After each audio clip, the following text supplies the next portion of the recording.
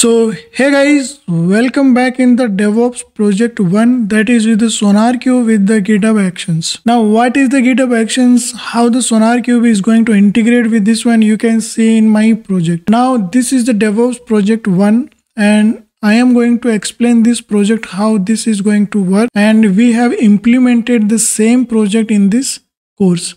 So if you understand this DevOps project workflow by these diagrams, you can easily develop your own DevOps project with the SonarQube server or the SonarQube cloud. And let's talk about the DevOps project 1. This is the SonarQube with the GitHub Actions. Now you understand what is the GitHub Actions. GitHub Actions are the CI integration for the SonarQube. We just provide the CI/CD pipelines through the GitHub Actions if you are working with the GitHub project. Now let me talk about the DevOps project 1. In this project I am going to develop the entire project with the solutions in this course. See this project flow very carefully, and after that you will understand that how it is easy to develop a DevOps project with the SonarQube. And SonarQube nowadays playing a most and the major role in the DevOps lifecycle. So if you are going to prepare for the DevOps engineer, you need to add the one more tool that is called the SonarQube, because I was working on the MasterCard and that time I realized that the SonarQube code quality inspection is very important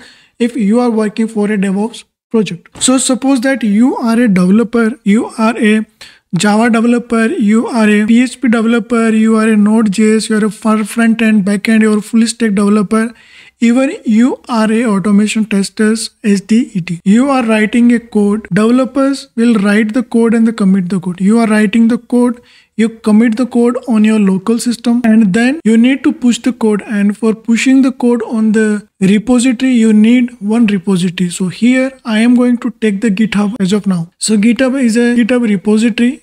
And it is the source code management repository tool where we keep all our code on the server, on the cloud environment. So developer will commit the code on the local system and then they push the code in the GitHub repository. In the GitHub they have created the repository, and for this repository they have the different type of the branch, and in your branch you need to push the code. Now you have your code in the GitHub repository. Now I want to perform the code quality analysis and the code quality scanning through the tool. So for that I need to set up the SonarQube server. Now here I am going to take the SonarQube server, and this SonarQube server is installation version on the Windows and the Linux machine. Now I have done the installation and the setup of the SonarQube server on the Windows. After that I need to perform the integration between the GitHub and the SonarQube. So when I did the integration between the GitHub and the SonarQube, now we have done the integration between the SonarQube server and the GitHub. To the integration between the GitHub and the SonarQube, we need to create the GitHub app ID. We need the secret ID, secret password, private key. There are many things we need, and then we can add these things in the SonarQube server when we are creating the DevOps configurations that we call as the integration between the GitHub and the SonarQube server. Once the integration is successfully tested, we need to select the analysis method through the SonarQube. So these things we are doing on the SonarQube server. In the SonarQube, we need to select the analysis method. The analysis method here, I am using the GitHub Actions because I did the integration between GitHub and the SonarQube. So for the GitHub, I am selecting here the analysis method is the GitHub Actions, because when you're creating a GitHub project and when you're pulling the code from the GitHub after the integration, you need to select the analysis method that the SonarQube will give you the options GitHub Actions. So you need to select the GitHub Actions here as an analysis method. Now GitHub Actions is my CI pipeline. This is a continuous integration pipeline, and this continuous integration pipeline will pull the code from the GitHub. When it pulls the code from the GitHub and then you start executing this CI pipeline through the GitHub Actions, then it will come to the build and the test code stage. In the build and the test code stage, the Maven build takes place. So wherever you are running your GitHub Actions, if you are running the GitHub Actions on the Windows, on Windows systems, you need to install the Maven, and for the Maven you need to install the JDK. So Maven build takes place. If you have set up the GitHub hosted runner on the Linux machine, you need to set up the Maven there. So wherever you are going to run your CI pipelines through the self-hosted runner or the GitHub runner, you need three things. First, Java, Git, and the Maven should be set up on this machine. So GitHub Actions will play CI pipelines, and then we build and test the code, and for that we use the Maven. Once the Maven build and test the code, it will go to the analyze code stage. It will build and the test code. We have added in the pom.xml file the SonarQube plugin. So when we have added the SonarQube scanner plugin, it will start the scanning the code. That will come under the analyze code stage. In the analyze code stage, the Sonar scanner and the language analyzer from the CI/CD will check the scanning for the source files. Those are available, and then languages on which language the code is written. And after that, the static code analysis process will start. And for that, they will send or publish that report to the SonarQube server. The Sonar scanner will be added in the pom.xml file as a plugin. And when this plugin will execute, then the Sonar scanner and the language analyzer will be enabled in the analyze code stage.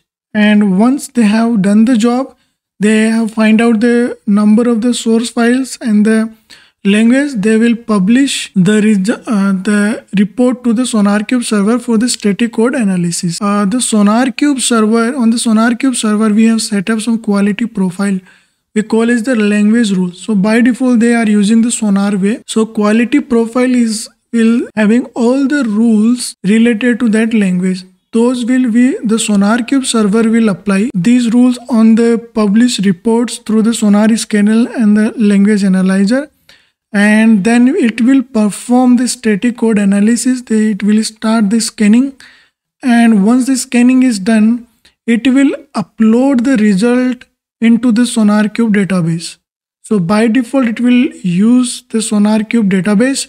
And you can set up the SQL, PostgreSQL, any SonarQube supported database, and you can integrate that with SonarQube server. The SonarQube server will use the SonarQube server database, and it will upload the analysis report. The scanner will give you all the source code file informations to the SonarQube server. SonarQube server will apply the quality profile and the language rules to these files. Then it will perform the code scanning, and after that it will upload the analysis result, and from the SonarQube database the search engine will work, and the search engine will display the results on the web server.